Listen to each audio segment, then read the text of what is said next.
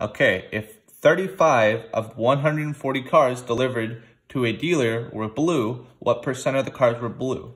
So once again, I want to reiterate my little quick trick.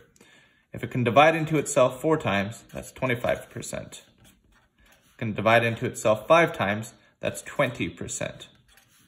If it can divide into itself 10 times, that's 10%. Perfect example, $1 in quarters. 4 quarters equals $1, which is 100%.